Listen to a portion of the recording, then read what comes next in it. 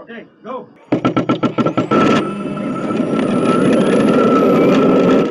Today you are going to see Europe's most efficient vehicles.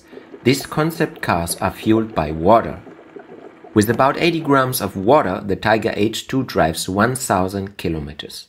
A small electrolyzer could split this water to hydrogen with solar. In gasoline equivalent, one could drive 100 kilometers with 0.03 liters, or 7,800 miles per gallon, while ordinary cars drive only 22 miles per gallon or use 10 liters per 100 kilometers.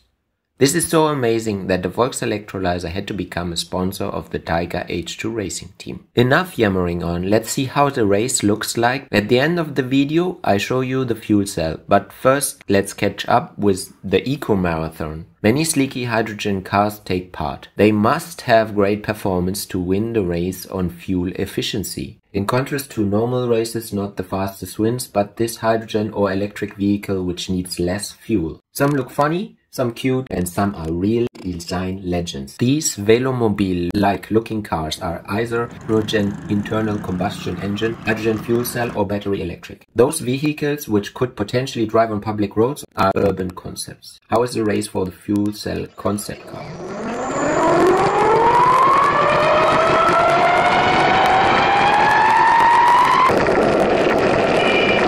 Got you! Let's get to the technical part. No suspension, no servo, but a vent for the driver is a must. The wheels without profile are designed for fuel efficiency and the brake pedal should not be used. The driver fits right in the carbon fiber shell. The hydrogen vehicle only weighs 23 kilograms.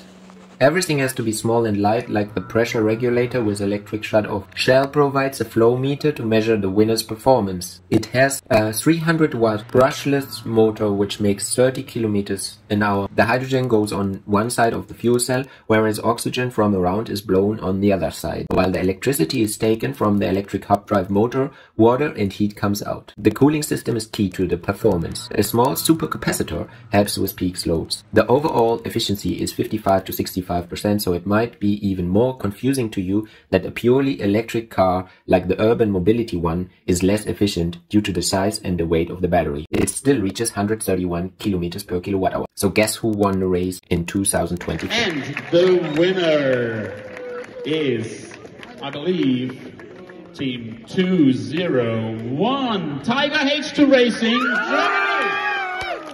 If you found that interesting, leave us a like, and if you want to know more about how to make hydrogen, subscribe. Thanks to the amazing Thaiger H2 racing team and to you for your curiosity. See you.